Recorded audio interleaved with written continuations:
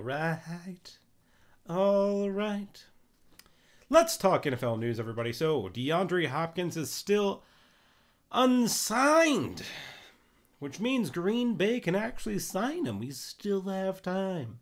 We still haven't failed the mission of making a wonderful fucking team. But, you know, we're not going to sign him. But who knows who will. Moving on, the NFL approved a few new rules. The biggest one that everyone's talking about, that you should know about, that you will be surprised about when you watch the game come September, is the new NFL fair catch rule.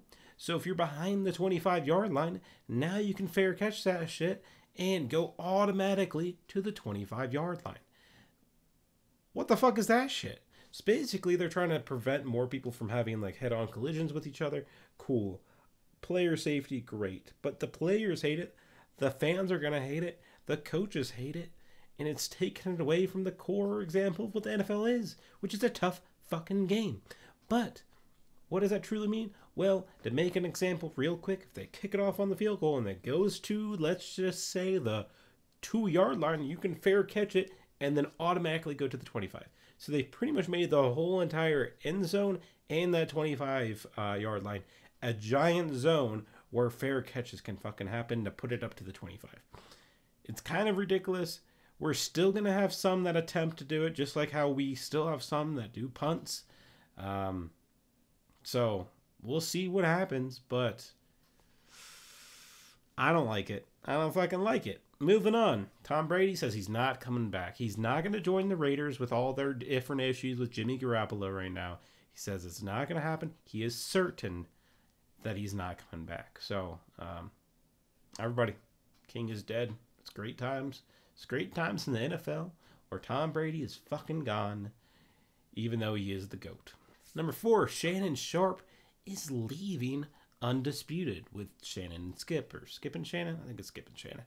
Either way, fuck Skip. He's annoying twat. Shannon, he's a legend of the game. I'll say that. I'm not going to say I enjoy everything that he does, but he is entertaining, and I usually sided with him over fucking Skip Moron Bayless. I'm excited to see what happens, where Shannon goes, what happens to Skip. We'll see what's going on. Fucking Pat McAfee taking on ESPN and basically being their new mascot. Who knows what will happen in the future? Only time will tell, right? Number 5, we have Aaron Rodgers and Green Bay's GM Brian Gutekunst. They're in the news again. Nobody cares. They're putting old shit back in the news. Aaron Rodgers is saying that they didn't reach out well enough. The GM saying we reached out, but we're not, going to be playing all those rules. He's still a player. It doesn't fucking matter. You know what matters is this next season. I don't care about the old shit. Aaron Rodgers isn't on our team anymore. Who the fuck cares? I loved him. He's a great legend. He is amazing, but it doesn't matter right now. What matters is how Jordan Love is playing, how this team is coming together, at least from a Green Bay's point of view. I don't give a fuck about that drama anymore. Can we please just move the fuck on? And unless something major happens, I'm going to do my best and cut it out of this fucking show. Now, that is the NFL news on Friday, Football Friday. I am going into a little bit of a tier list here in a second. So if you want to follow up with my favorite and best quarterbacks and where they go on my tier list, stick around. And if not, have a good day. All right, guys, we have our tier list here. It's going to be exciting. It's going to be fun. We're going to do the mystery men first and get those out of the way. So first up on our list here, we have Jordan Love. We really don't know what's going to happen with him. So he gets stuck in the mystery men list. Again, this one is super basic. If you haven't played in the NFL, you're in this list. Or if you played only a few games, so Brock Purdy's going to sit here. We also don't know if he's going to be game ready. So there's kind of a mystery here if it's going to be Sam Darnold or Trey Lance or him actually starting the season out. But we're going to go with him right now and put him in the mystery men there. Sam Howell, again, I really just don't know anything about him too much to make an opinion. So he goes there.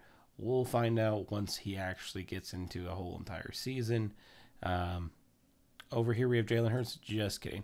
We're going to go ahead and go with Desmond Ridder too. Where else do we have going through the list? This list. Anthony Richardson, CJ Stroud, and Bryce Young. Now, is that everybody on my list? Yeah, that's everybody on my list.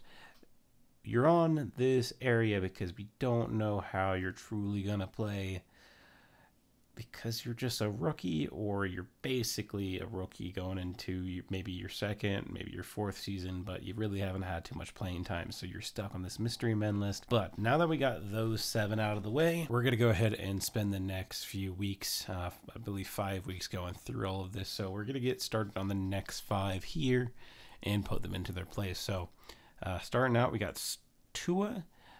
He goes ahead and gets into the strong starter category. He's had some superstar ability.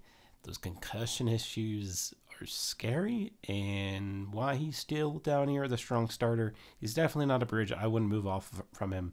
But yeah, 2 is up here. Going on with Jared Goff. We're throwing Jared Goff up to strong starter as well. There's no reason why he shouldn't be. He's shown his ability. Some might argue that he's a bridge, but with last year being there, he's also taken a team to the Super Bowl once. I see him as a strong starter. I could see him going down to bridge if he really has a bad season this upcoming season. But no, we got him up here as strong starter. Joe Burrow, we're going to put him at superstar. He's not God level. He's not living legend. He is just at that superstar level. We'll see how he progresses over the next few years. If he stays consistent, if he goes into any more Super Bowls, we might have to move him up to God. My buddy Matt loves this man. He would suck a stick for $1 if he, actually probably suck it for free. But he loves him so much, and so I just got to put him up here at superstar. He is fairly incredible, though, when you watch him play. Trevor Lawrence, another first round, first overall pick. We're going to go ahead and drop him down to strong starter. We saw some potential last year. They move it up to superstar. But we're going to keep him down here as strong starter. See how next year plays out again. And really, I could definitely see him moving up to superstar and even God tier maybe one day. We'll see how his career progresses. And going on to our last pick of the day, we're going down here with Aaron Rodgers. He is the only person here in that living legend category. It's fucking Aaron Rodgers. What more can I say? The man is a 4-time MVP. Not going to get into his accolades too much, but he is a goddamn living legend. And come back for next week to see all of these other people fall into their fucking places. Now, I hope you have a wonderful day. That you guys sleep well. That you guys spread love, hope, and peace. Peace and hope. Peace and hope. Peace and hope. Peace and hope. Peace and hope. Adios.